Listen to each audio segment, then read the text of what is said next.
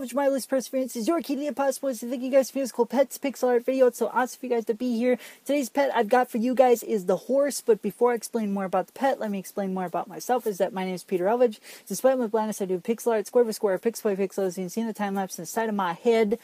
For my general size for my YouTube videos, that's 150 pixels by 150 pixels.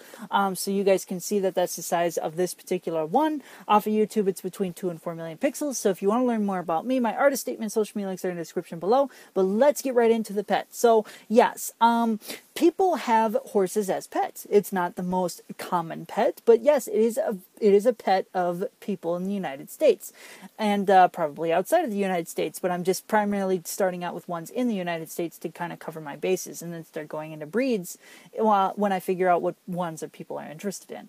But yeah, so I saw that people had the horse. Horse was one of the pets that people had, so I wanted to do a horse not only in multicolors, but kind of in my own colors, you know, with the purple, blue kind of mix to it. And I thought it was really, really cool how it kind of turned out, because not only was it, you know, realistic to how it normally looks, but also kind of had a otherworldly kind of feel to it. I'm not sure quite what I'm trying to get at, but you guys get the idea from looking at it. It's not normal, but it looks realistic at the same time. It looks really, really cool, and I think it turned out really awesome. And I have a fun time doing these pets pixel art videos, because now I'm learning about what people have as pets, as well as, you know, like how many people and in what countries and states and all these different things. And it's going to continue to go on for as long as I can, because, you know, if I continue to be interested in pets, which I most likely am, because I love doing different animal pixel art pieces, you guys will be seeing all sorts of different kinds, as well as different breeds and all these different things. So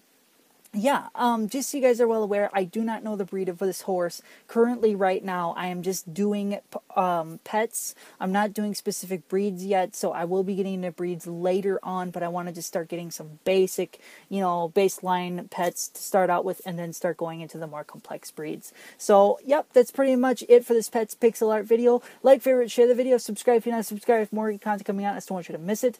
Otherwise, remember, perseverance is your key to the impossible. I will see you guys in the next pets pixel art video, as well as the rest of Saturday's uploads.